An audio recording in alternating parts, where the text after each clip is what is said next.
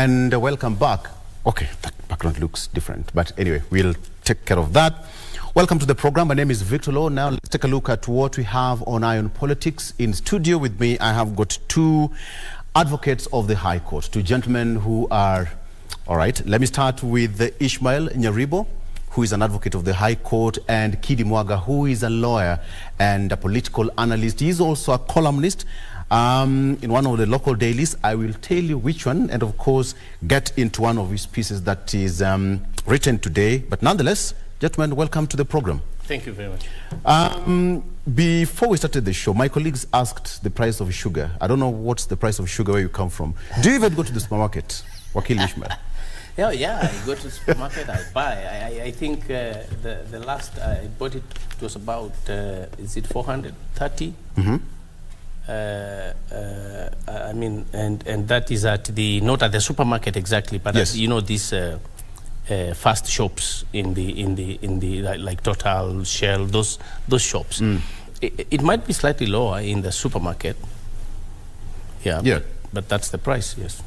You know, Kidi Mwaga comes from a region where sugar comes from. And you have to tell us why the price of sugar is so high.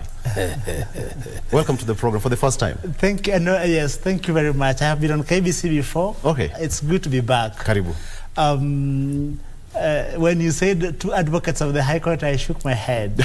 In part because I am with senior here. Yes. And masquerading in the law profession is a very serious offense. Mm. So yes, I am a lawyer, but yet to sign the role of advocates. Thank you. It is imperative to point that out. No problem. Sugar prices have gone up exponentially. But then, as Adam Smith would say, that there is constantly a hidden hand in determining the prices of goods in a free market. So the question is right now, is it that the consumption has peaked? I mean, the demand for sugar, or is it that supply has dropped significantly? We know that in a year, we produce about 600,000 metric tons, but then our consumption is slightly above 1 million. So the question, constantly, we have been plugging that deficit by sugar from the Comesa market. So the question is, what happened that we did not plug in that deficit in time, such that the sugar prices, as a result, then have shoot up through the roof? Yeah. Yes. So that is the problem. The problem is the question of supply and demand, and it seems that we did not act in good time to plug the deficit. Thank you. Now that you come from the sugar belt, don't we have? I mean, I don't get. There's so much sugar cane in Mumias, in Muhoroni. In Migori, where I come from. Yes. In these areas of Transmara. I mean, and then there's land, which actually we can use to plant sugar. So I still don't get why we keep saying there is no sugar in the country, there is no maize. Yes. We have huge tracts of land.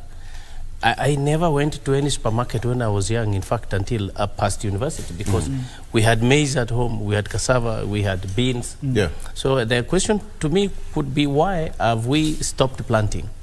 Have we stopped planting? You see now, Mumia sugar went down. Yes. Many sugar companies, sugar milling companies actually went down. Yes. That should be the question. Why are we killing the local industry in favor of bringing contaminated sugar from outside the country? Yeah. Yes. In fact, when you go to Mumias, around that area, most of the farmers actually cleared their lands. Yes. They have now resorted into some kind of farming, which, again, if you ask me, could even contribute to the shortage of sugar that we have in the country. But we're still talking about the issue of sugar. Part of the problem, just to add on to what Senior is saying, yes, is that the problem could also be part of the economic institutions we have set up. Our polity has either extractive economic institutions or inclusive economic institutions. One thing about extractive economic institutions is that usually it places economic advantages in the hands of a few people to the detriment of so many. So that when Mumias sugar is underperforming, when Moroni sugar is underperforming, when Sony sugar is unable to employ people as it used to, it is unable to give opportunity as it used to, sometimes in part it is because of the extractive economic institutions that have taken root, and a few people are using these institutions for self-profiteering at the expense of the members of the public. But when you look at, for example, Sony Sugar, I mean, they've had their fair share for a very long time. The government trying to bail them out, billions of shillings being pumped there. Privatization debate has been there for a very long time. I mean, from that region, what really happens as professionals from that area? Well, I am cautious not to blame politics because it is almost akin to, you know, passing blame. Yes. But then, of course, politics have got a role to play. Every year, Mumias has been a campaign issue, so that every government coming into office will go to Mwaga Nation and promise that we are going to revive Mumias Sugar. Usually, it is always about 1 billion shillings every electoral cycle. So that when every president is coming, we know that 1 billion shilling will be going to Mumias Sugar. In 3 months, then there is again nothing happening in Mumias. So I think it is time we also fix our politics. We fix people we elect. And especially, usually when we talk about people we elect, everyone thinks it is the president. It starts with the member of parliament you elect, the governor you have, the senator you have. If those people can act in the interest of the people, if they can pile pressure on the necessary institutions, then in a small way that would, you know, get us out of this revolving door. All right. So you say bottom-up economy, for example, is a very good model if it is implemented, definitely. Then the people in Mashinani would actually benefit. So the people in Mumias should actually go back to doing their sugarcane farming. The people in the highlands should go back to doing their tea farming. They should not uproot it. So that the Mashinani people are being assisted. So this is where now we want to see whether bottom-up model is working or not. In fact, we should now not be worried about cartels, and we should not be worried about the politics, the cycle of politics played in the sugar industries and other agricultural industries. What is the bottom-up economy? What is the bottom-up model doing? Is it saving? Is it helping? Or it was actually simply semantics used for political gain? I think this is the test. Is the UDA bottom-up model going to turn around things as promised or not? At least so far to date, in the sugar industry, that has not happened. In the tea industry, there is a bit of movement, but in maize farming, there is still a shortage. So I think because Kenyans have discovered big money, and they have realized if we come together between the 4 of us and go to State House and speak to the president, he may hear us, and the president will be kind to hear you. But when you're bringing the sugar, you're actually bringing it to kill the Kenyans. So there is a big problem about whether Kenyans want to be honest with their with their dealings, or they want to be dishonest and kill people. So we should have no reason really why we miss sugar. Gentlemen, when you look at the cost of importing sugar in the country and that aspect of supporting farmers and bailing out these companies, we have got Mumias Sugar with issue with Sarai and all that. Sony Sugar is not the way it used to be in the 90s or even the 80s. I mean, even early 2000. Exactly. Why not stop the importation of sugar? Right now we have got a scandal. I mean, a gentleman was arrested at the airport yesterday, and the government is now running around 20,000 bags of sugar gone missing. All these are poisoned sugar. Just a question. Why not support farmers and say we are not going to do importation of sugar? Now, what is the deficit? Farmers, what are you lacking? Is it having modernized machines in Sony Sugar, in Mumias, wherever it is? Then now move forward and start helping these people to come back to life instead of importing sugar. Let me start with you, Wakili. Thank you. Wakili, what Wakili has said last, just before you post the question, he has actually spoken to what I had described earlier as extractive economic institutions. It's only that he is more blunt, of course. One thing about the problem with the sugar and even the food sector is that I am cautious again not to pass blame. But then because we have a new regime administration in office, it is time that that administration gets its acts together. And an administration can only get its acts together when, among other things, it is able to feed its people. So that part of the challenge is that we have got a rising population, but we are getting increasingly broken food systems. So that it is not only about sugar. Senior has spoken about maize. There is the challenge with the other sectors. There is the question of the value chain. So that say is a herder in Samburu or Isiolo getting value for his cattle, when the cattle is brought to the Kenya Meat Commission and slaughtered for beef, then what happens to the hide? What happens to the hoofs? What happens to the bones? So that I think the Ministry of Agriculture has got its work cut out for it. That we must, one, be able to plug the broken food systems. And that is end-to-end vigilance. Production, post-harvest practices. How do we add value to this produce? How do we market? How do we remove the middlemen who take advantage of farmers? And then how do we ensure that we avail this food on the table when it is fresh, when it is nutritious, when the buyer, the final buyer, gets value for money? Yeah. How do we end the problem of, is it called milk glut? When we have to pour milk, how do we ensure that the maize we produce in the Rift Valley, that we do not have to deal with the question of aflatoxin, so that that food is eaten by our children, and then they are, they don't get sick. So those are the things that I think we have to deal with as a country. Yes. Yeah. Yes. So just because you said blunt, that is true. What you're actually saying is the president promised that the moment I put my Bible down, I will deal with cartels. That's where the secret lies. By the time you give somebody a license to import sugar, there is a small process. Now it involves the State House and a few other, maybe Sugar Authority and a few other people. There are not so many. Yes. So you ask, where are the cartels?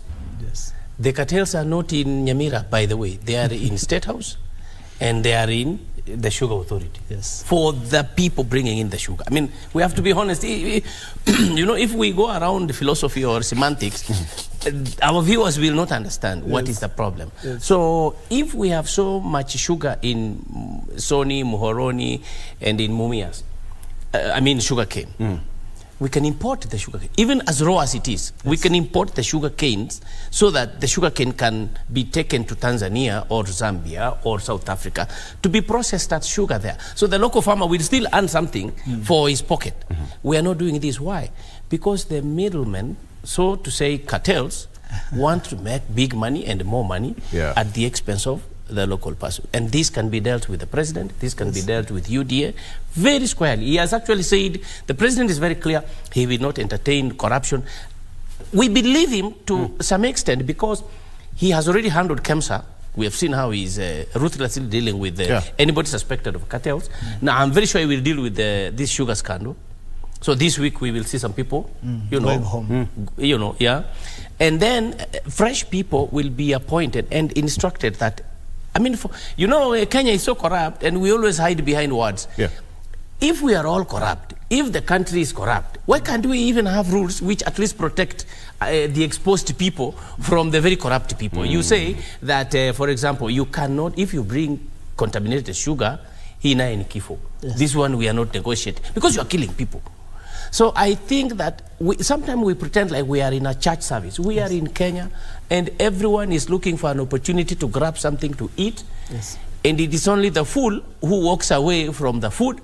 So why can't we then have rules that once you have achieved reaching and you have seen the food, you cannot pick all of it? In the spirit of having a bottom-up economy and, the president talked about agribusiness and supporting the farmers. Let me get your views here, gentlemen. How does this really affect the name of the new administration? How does it affect the stability of the new regime? Because it says that it started some months back, but now the president is dealing with it currently. Kidi. I'm not sure I got the question. Ask the question again. How does it affect the... What exactly? How does it affect... The corruption. Exactly. The corruption. Because when you look at the importation of sugar, we have it right now. KEMSA had their fair share just the other day. A couple of guys went home. KEBS is on the line as we speak. As a few people, the president will say that he's also going to act. Do you think that the president is speaking on a high note? Well, I think one thing, we will be kind to the president that he is in office just 7 months and the governance in itself is not, instant coffee. There is usually the difficult bits to grapple with. And as Colin Powell once said, that the American government is like a beast. When you kick its legs, it takes 2 years for the pain to be transmitted to the brain. But that is also true for governments across the globe, including our government. So I want us to momentarily take a brief look at the anatomy of corruption, especially big corruption. When I say big corruption, I mean big corruption in the public space. Yeah. So there is usually 3 institutions involved. There is usually the presidency, there is usually the security sector, there is usually the treasury. Look at Goldenberg. What about the judiciary? I want to big corruption. Okay. Yes. So especially one that you'd call smash and grab. Look at Goldenberg, look at Anglo-leasing, look at Eurobond. So part of why currently I think the anti-corruption crusaders have got a reason to smile is that usually the architects of big corruption usually blindside the president or they capture the presidency. Usually the promise is we need to fundraise for re-election. Yeah. So you look at Goldenberg, there was need to fundraise for election. You look at Anglo-leasing, people are building watches to one for referendum and for re-election. I do not know if that was the same case for Eurobond, but it is imperative to note that it took place in first term. So this is a president who has been elected into office when he did not have much in comparison to the combined financial muscles of his opponents. So I do not think that right now robber barons would go to him and tell him that, Mr. President, we need to fundraise. Yeah. So we need to smash and grab, say, KBC. Of course, KBC right now, there is nothing to be grabbed. We need to, you understand? So I think that is a saving grace. At least I'm safe. And we have, and we have seen the decisiveness with which he dealt with the KEMSA issue. Part of the challenge in the war against corruption has been the lack of the political goodwill. You see, by the time President Kibaki was acting in 2005, when Githongo was now coming out, so much damage had happened. You see, when President Uhuru attempted to act on corruption, but you realize that there was also a disconnect at the state law office. Yes. Should you call it state law office or the criminal justice system? Yes, there was a disconnect with how prosecution was being conducted. So I think that when we have a political goodwill, when we have a president who is hands-on, that, in my view, would in a big way help streamline the war on corruption. Okay. Yes. I just want to say this: there's nothing new that has happened. Corruption has not increased, as we may say. These things were there in the previous regime. They were there even in the regimes of 90s, and they have always been there. The difference is the UDA campaign mantra was explicitly clear. The standards were set. They were set at a hyper. So the issue today is when you said that sugar will come down to 70 shillings and now it is 430. Yeah. It was to be like this even if Raila Odinga went to State House.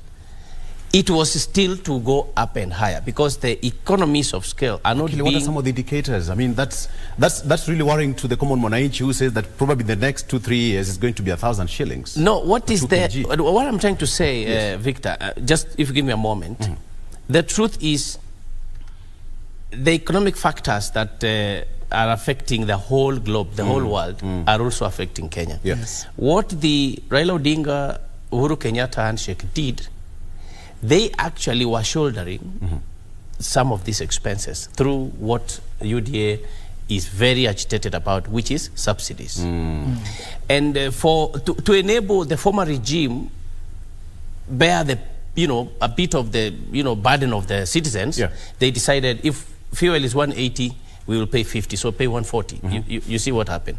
Or 100, so pay 100. Now, what William Ruto in his, economic policy is telling us is that is wrong because it was creating a hole in the exchequer in our economy. He's saying, you carry on course for some time until we stabilize, and then we see whether that fuel can go down to 100. It will never be possible for fuel to go down to 100 shillings because you compare the prices with what is in the global market, it is always going to be higher. Now, Kenyans were not prepared for this. Whether William Ruto and UDA will actually withstand this frustration of citizens is something else. Somebody was telling me, Victor, if Raila Odinga called for maandamano only on food stuff and maandamano on maisha imepanda, I am told in Kericho, in Eldoret, in Uasin Gishu, everybody will go to the street. Yeah. The problem is bringing in the open the server thing, which scares people that this might expose us. Mischief. Are you seeing? Yes. But so if he decides, no, on economic improvement, we want people in the street, everyone will go. Nobody actually will support the president at the moment, because life has gone very high and people are not eating well as they expected. Yes. So it is not that UDA has come in and has messed anything, really, if we have to be honest with everybody. Yes. But the promise was so high that the moment I put the Bible down, I will deal with all these cartels. Now, the same cartels are approaching you and saying we want to fundraise for 2027. Now, that is where the problem is. And we knew it, and we said it before, that the economy of this country was not being spoiled by Uhuru Kenyatta. That is really a fallacy, and it was a pure lie.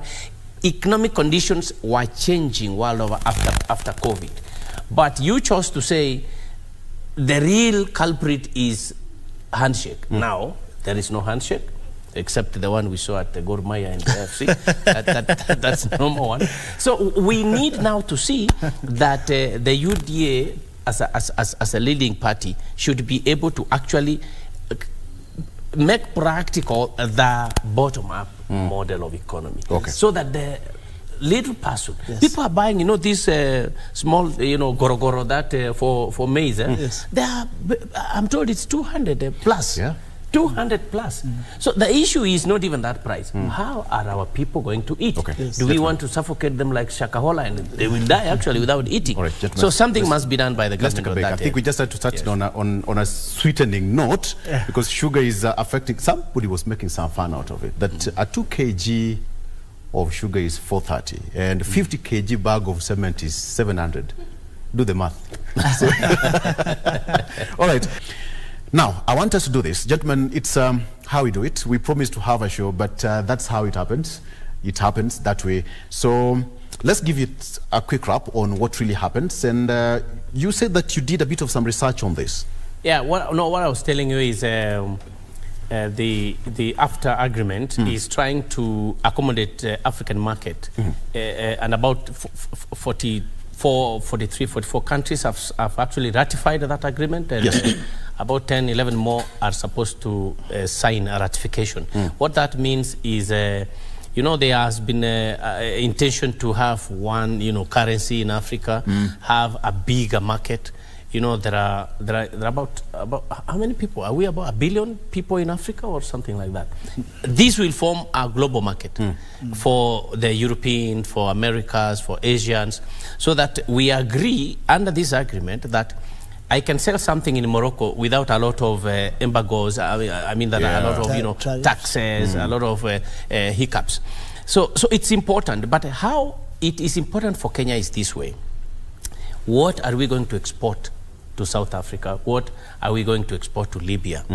Other than buying sugar from Pakistan and buying maize from Zambia, what are we going to export? It is earmarked that there will be tourism export, professional services. I mean, the kind of labor we have in Kenya, actually, it can be exported anywhere in the world. So what they are saying is there will be, less red carpet when we are going to do business within Africa, once all these countries come together.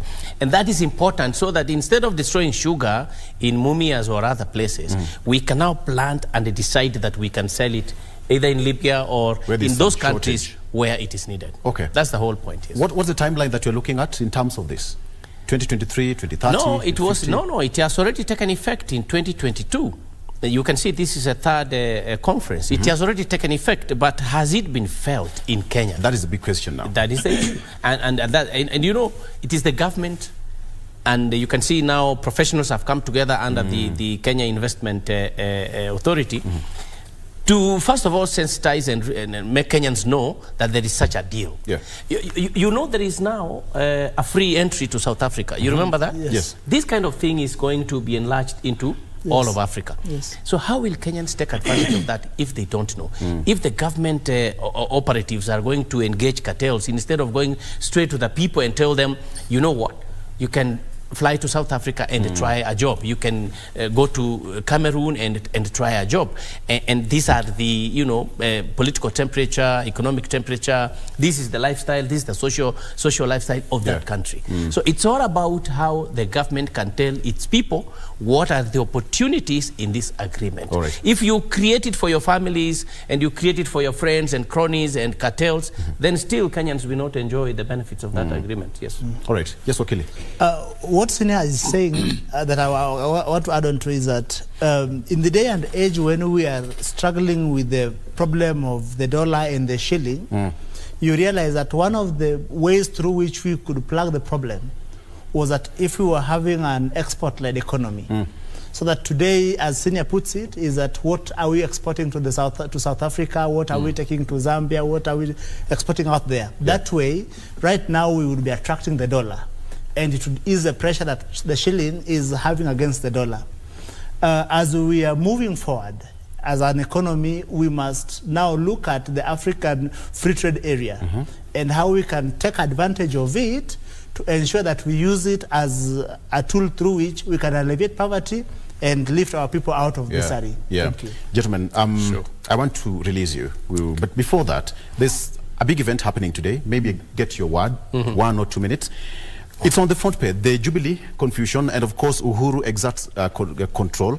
The NDC happening today, and we've had a lot of talk about this. We have got, quote-unquote, the faction, the Kanini Kega faction, and now the Jeremiah Kioni faction. Of course, when I talk to some of the officials, they denied and said that, you know, there is no faction. We only have one Jubilee party, and that is the real Jubilee, as per the registrar of political parties. Let me get your voice on this, Wakili. What are we looking at today? I think, Victor, these kind of headlines, they look more sponsored than real because there will be NDC.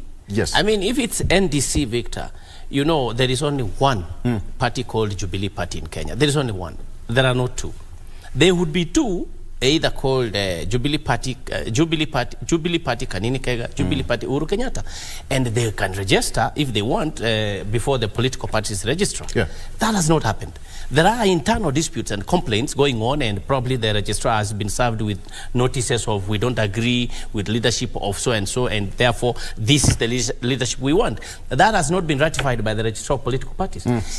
She must ratify for anybody to say that there is actually a fact. So what is going on when you say confusion and all that is actually meant to make it look like Jubilee Party has two. In the real sense, there is a Jubilee Party, and they have a national chairman, they have a national secretary general, and these are the people. The ones registered in the political party's office are President Uhuru Kenyatta and Jeremiah Kioni. But of course, we know that Kanini Kega wants to come in and also be maybe a secretary general, and make, what's the name of the beautiful lady? Sabina Chege, to be the chair. Yes. That is a process. Where there are such disputes, they normally have in the Constitution and in the Political Parties Act, it allows and it actually compels a party to have internal dispute mechanism. So this is where the arbitration board, the dispute board within the party will sit and hear Uhuru Kenyatta and hear Sabina Chege and hear Kanini Kega and hear Jeremiah Kioni. And then it will make a decision. Once the board has made a decision, if somebody is not happy with that decision, it will go to the political parties tribunal. And the tribunal will also pronounce itself. And if somebody is not happy, it will go to the High Court. So we have not done all this, and you are saying there is confusion in Jubilee, and there are factions. You know, factions are always there. I mean, you have factions in the home also. You know, children will say, "No, Mommy has said it correctly. Daddy, you are not right." This you cannot, fuel any dispute in this nature. And Victor, I just want to repeat that this is all about testing democracy in the country. No one should try to kill one party in favor of another one. The more the parties and the more they are established in the country, the better for everyone. They're better for actually all people. Today, people say, if we didn't have Raila Odinga, what would have happened? I mean, who would have brought to the fore this forensic conduct of Raila Odinga to help us know that, no, you cannot do this, no, you cannot do this, a government should do things like this. So we sometimes, you know, just complain and whine and blame, but in the real sense, we need Raila Odinga the same way we need William Ruto, the president, and the same way we need Uhuru Kenyatta, and the same way we need Wajakoya. Yes. Every spirit of the nation should be accommodated, and the executive must be tolerant about that. It is why today's NDC should be conducted. Let them make their decisions. Let us see what the decisions are. And I believe the government should keep of this. The UDA people should keep of this. Let Jubilee mess themselves if they have to. And then let those decisions they make today be filed at the register of political parties. Then we start really dispute that. But to try to sponsor some heading or sponsor some skirmishes or sponsor some divisions that are basically imaginary is actually unfair to the democracy of our country. We are looking at a lot of things happening at the NDC, Kidi, and now at the end of the day, they'll have their pronouncements at the end of that NDC. This comes barely after the last one, just before election. We are seeing former President Uhuru Kenyatta, most likely is going to attend because he's the national chair. But what are we likely to see? Him to retain the seat, being a former president? Should he quit completely active politics and hand over the mantle to someone else? But most importantly, why this scramble for the heart of Jubilee? I think to begin with is that I find the President Uhuru Kenyatta, I find him in a very precarious position. And I call that position precarious because the people who are fighting him over the heart and soul of Jubilee are people who ideally should not fight President Uhuru Kenyatta over the control of Jubilee. So that the mere fact that Kanini Kega and Sabina Chege are inviting him to a duel and he shows up, in itself gives credit to Kanini Kega and Sabina Chege. But then the question is, why should we be here less than a year after elections, when just about a year ago, there was an NDC that said that Jubilee was going into Azimio, and Jubilee should ideally be in Azimio if we were, you know, legal Puritans, if we were observing the law strictly. Then it speaks to the question of interest and how our politics is still, you know, not anchored on ideology and principles. Because if it were, then I think that in this parliamentary term, we would be contented with Jubilee being in Azimio. But then the question is, have they been treated fairly in that Azimio? Have they received all that they bargained for? Remember that when Honorable Waluke was in detention, was in committee, Jubilee Party said that they had nominated Honorable Waluke for the PSC, as a commissioner to the PSC. Yes. That did not materialize. So the question is, what exactly is happening in Jubilee? So that when political parties begin to conduct themselves with hygiene, if Jubilee Party and its leadership said that they wanted to be in Azimio, we should have seen that even after election. So that if someone was saying last year that he was in Azimio, but 6 months, barely less than a year after election, he is willing to dump Azimio, the question is, what has happened? And about institutions, even about political parties as institutions, have they exhausted the mechanisms they have within the party, including but not limited to dispute resolution, so that if there are small Jubilee has not raised any conflict with, so that if there are small tiffs which are normal within a political party, have those mechanisms been able to run their full scale, full circle, and made a determination that the leadership is willing to respect? Thank you. Victor, thank you, my brother. Victor, you know, who is fighting Uhuru Kenyatta? This is a very important question, and I don't that is why the question is, why would somebody want him out of... but who is fighting Uhuru Kenyatta? Is it Sabina Chege or is it Kanini Kega? I mean, we've been in this country, at least I've been here for some time now. Even without reading, I have practically seen our history. I don't think Kanini Kega can want to go into a duel with Uhuru Kenyatta or the Kenyatta family by any standards. Neither is Sabina Chege. I mean, they cannot. They can't afford it. So who really is behind Kanini Kega and Sabina Chege to fight Uhuru Kenyatta? That, I think, is the pregnant question. Whoever that is must also realize that it will consume his time and money before he can accomplish his objective. The Kenyatta family in this country, I mean, it's good to know how things work, but it's also good to know our history. If you want to deal with Uhuru Kenyatta, whatever promises you've made that I will deal with either Uhuru Kenyatta or the Kenyatta family. The other day, I think they attacked, they invaded the northern land, I think belonging to the Kenyatta family. Along Thika Road. And as far as Kenyatta family was concerned, I have not heard them say nothing. You didn't touch them. So you talk about wanting to deal with Uhuru Kenyatta. I think it would waste the precious time of Kenyans, and it will actually involve a lot of resources which would have been applied to bring down the cost of living. But in terms of Kanini Kega as an individual, as a politician, it is within his right, and as a party member, going to hold a separate NDC, again, I think that is his right with Sabina Chege.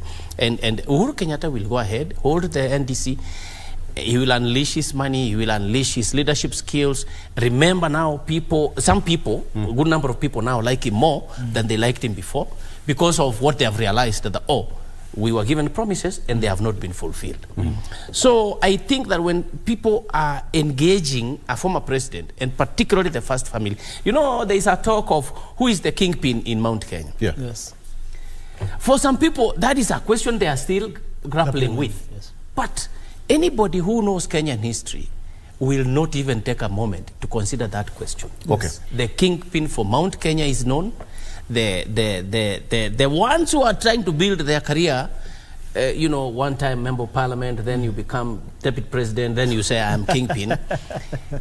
Honestly, that is not a bad idea. But we want to save our children from not wasting their time. They must understand that the kingpin in Mount Kenya is known. Of course, there were mistakes during the 2022 prior to that, and how Uhuru Kenyatta treated his people. There has been a complaint about that. Was it, or was it just a political At least they said that themselves from Mount Kenya. So once that is resolved, the kingpin of Mount Kenya is not a debate. And to try to smash a kingpin by appointing 2-3 people to try to do something is actually a complete waste of time for Kenya and a complete waste of resources. Okay. So, Standard puts it, is it a do or die moment for Uhuru Kenyatta and Jubilee in general? I don't think it is a do or die for Jubilee, or for President Uhuru Kenyatta. The reason being is that in 97, let us look at history. Yes. In 97, we had Raila Amolo Odinga, who was in Ford Kenya, 96. Then when he was unable to wrestle Ford Kenya from Wamalwa, he went and registered the NDP Tinga. Yes. And 97, the entire Luo Nyanza was tractor by the time we were going to the elections. I think that even if President Uhuru Kenyatta were to leave Jubilee for whoever, the only thing I think that there could be the source of the conflict, the other reason that could be the source of the conflict, apart from kingpinship, as Senior puts it, is the question of the political parties fund, which is about 100 million a year. And of course, Jubilee being the third largest party. Of course, that is a drop in the ocean. Yeah. So that President Kenyatta could leave that, set up another political party, and possibly capitalize on potential missteps of the current administration, and whip the entire Mount Kenya into a different political party in preparation for 2027. So it is a wait-and-see scenario in how it plays out. But I don't think it is a do or die for President Uhuru. Yes. Yeah, Wakili, do or die?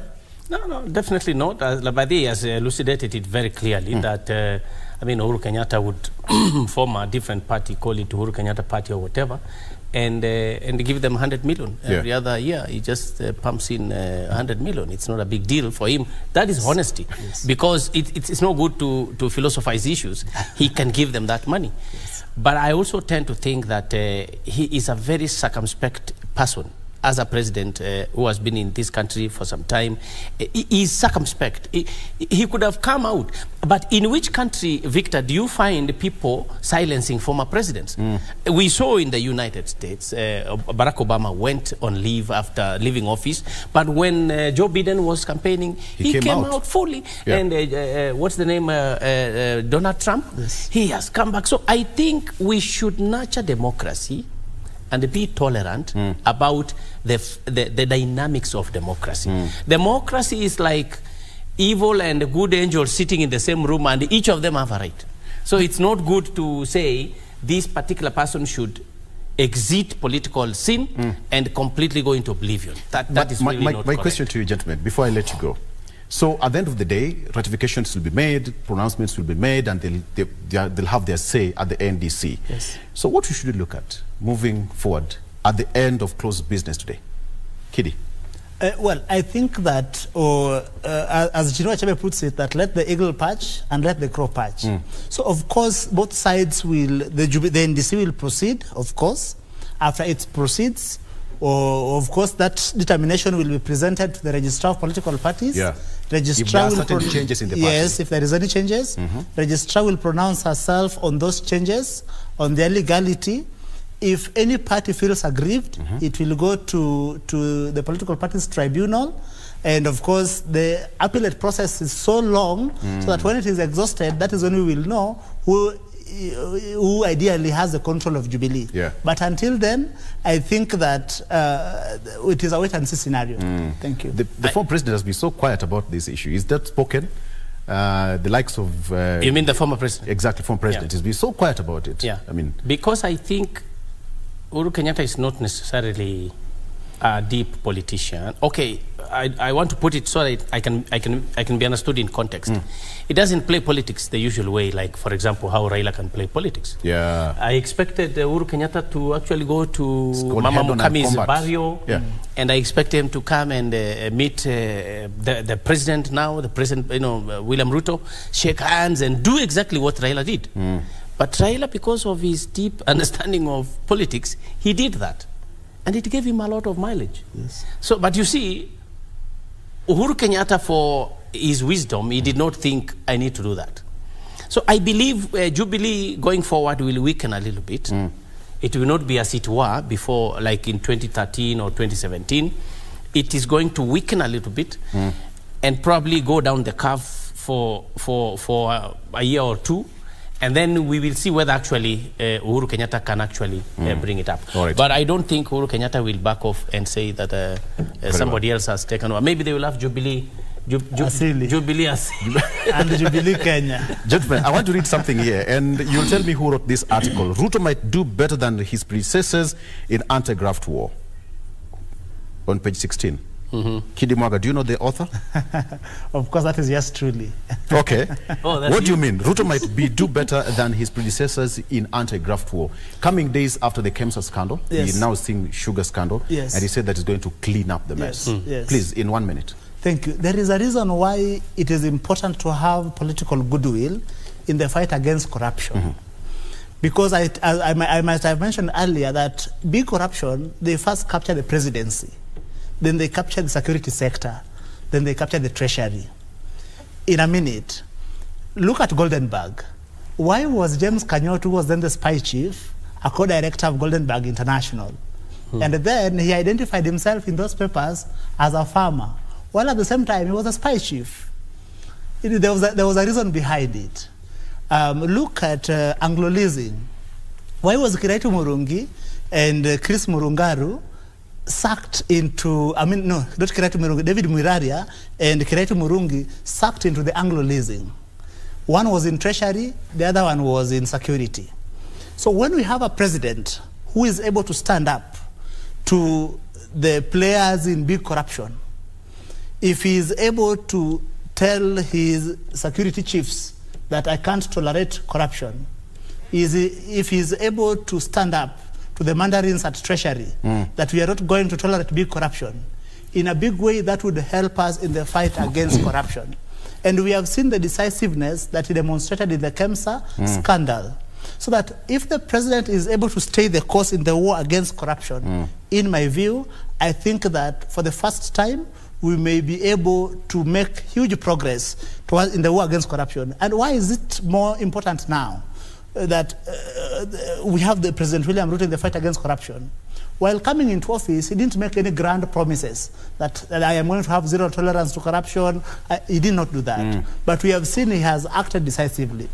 President Kibaki, what ailed President Kibaki and President Uhuru was that if that political will was there, then it was deployed too late or deployed in a manner that it appeared that it was seeking to settle political scores.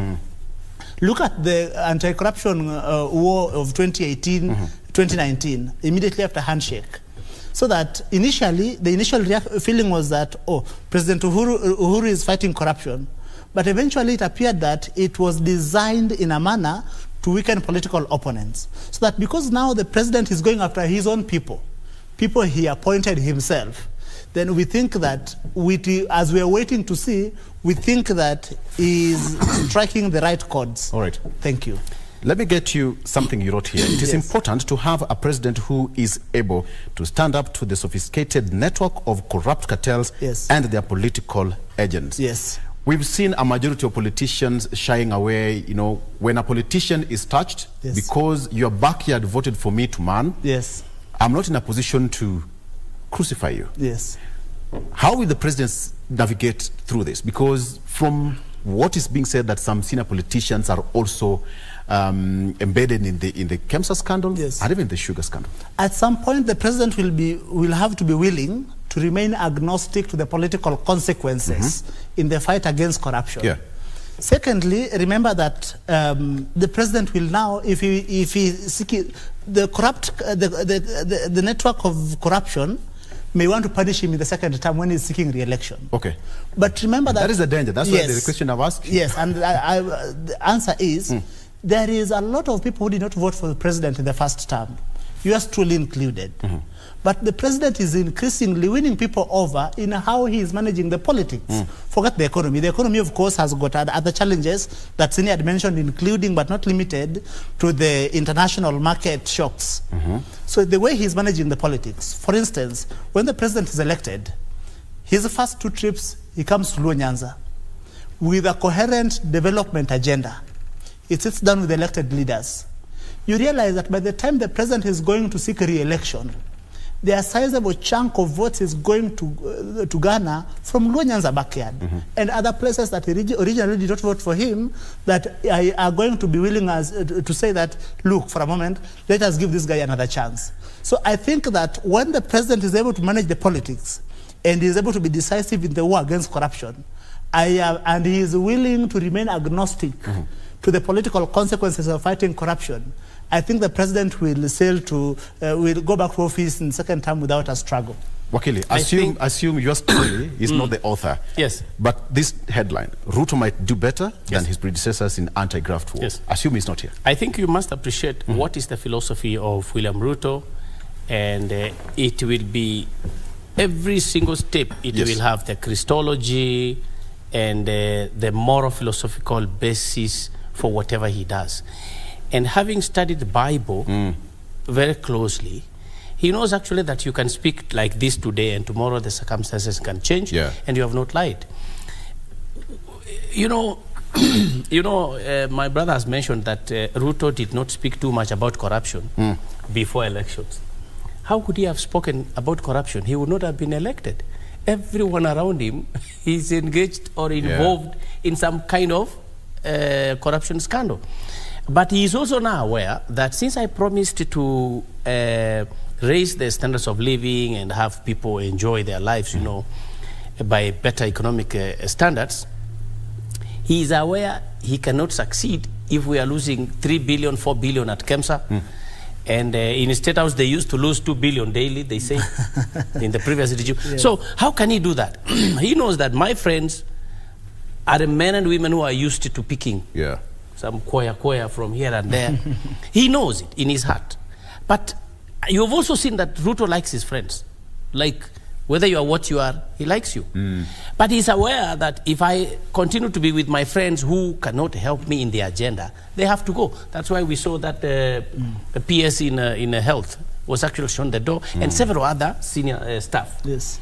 He will continue doing that. I am very sure that in 2 years, the current leaders will be out and Ruto would have picked new ones. That is where Kidi comes in to say that then people will start changing their mind about William Ruto, because William Ruto is smart, he's clever. He knows that if he shows you what he wants to do tomorrow, you will you will block him from. So he keeps quiet as if he doesn't know, and then tomorrow he actually decides, I will do this. So if he can fire half of, and you can see he chose people haphazardly. He has picked people from the Kalenjin land haphazardly. All these guys will go out. In a very short time, like 2 years, I can predict, they will all go, because these are people who are hungry. These are people who are used to corruption deals. So he will simply be saying, I gave you a chance. You yourself messed it. You come from my backyard. So, So, and he has started to show that by, to fire PS was something that was done at 1 o'clock news by this station actually. But now we are only reading that so-and-so was fired. So he's not going to stop at anything. I think it will only take maybe 2 years for some of us like Kidi to actually be named PS without any ado.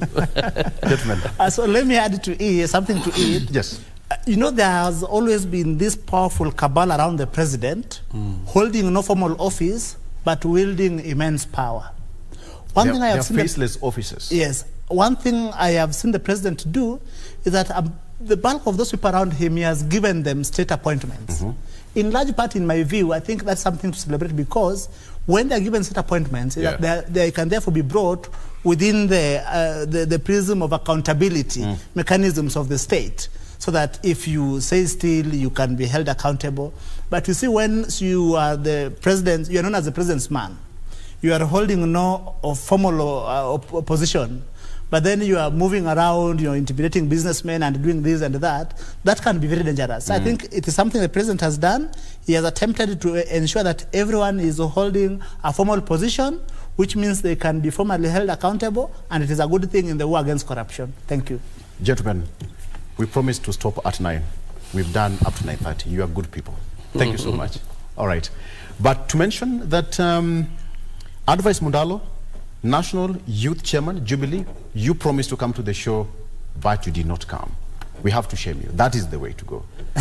Exactly. We have to give it the way it is, because your people promised, we promised people that you're coming to the show, and there's a large population that was waiting for your contribution to the show, but you did not come. Your seat was here until it was taken out by the producer himself. You can do better, Advice. You know that.